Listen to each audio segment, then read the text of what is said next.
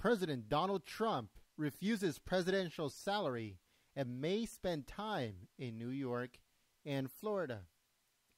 Hello everyone, Jen here, Golden State Times, and today we have a news story. This one comes courtesy of Fox News, and it says that Donald Trump is defying tradition in more than one way. The most unconventional president-elect in modern times, who happens to be, quote, really rich. He says that he has no plans of taking a presidential salary to which he is entitled.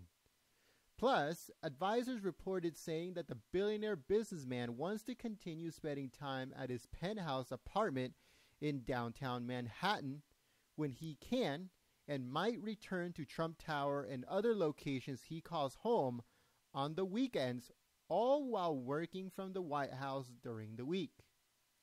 Trump gave a direct answer when he was asked about the presidential salary of $400,000. He told CBS's 60 Minutes, quote, "I am not going to take a salary. I am not taking it." He went on to say that he thinks he has to take $1 by law, so that's what he'll take, $1 a year. It says that Trump said that he didn't even know what the salary was before CBS's Leslie Stahl told him.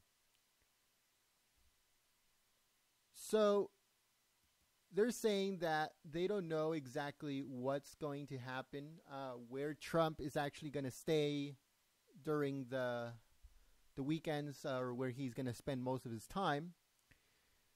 But Trump has said in the past that he would love to spend his time in Trump Tower, in where he lives, compared to spending full time at the White House. He's getting a lot of criticism over that because, like they said, it's unconventional. It's not what they're used to. But in reality, Trump is going to do what Trump feels like it's best for him, where he feels more comfortable and where he's going to do a better job.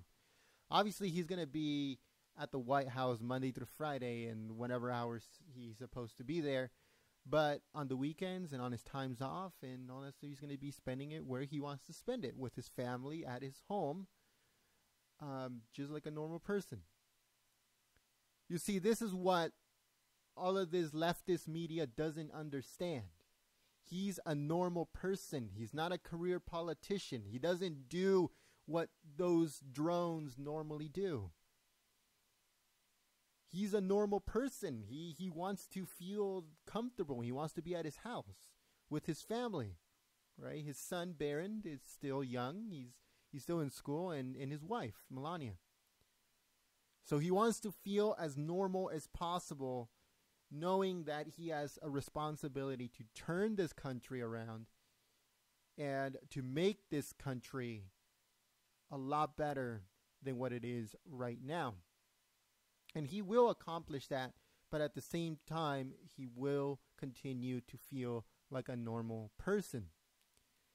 So let us know what you guys think in the comment section below. If you guys think that he's doing very well, it's a very good decision what he's making of not taking a salary, because he promised it during the presidential election.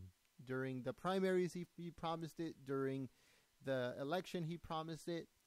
And he's keeping his promise.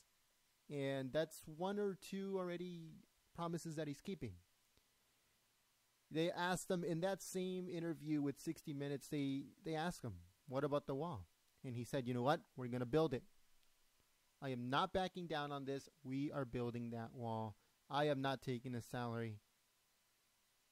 And all of the other issues that he promised, he's keeping them. It's just, that's the type of person that he is. He didn't take this job for the money. He said it himself. I'm not taking this job for the money. I don't want it. I don't need it.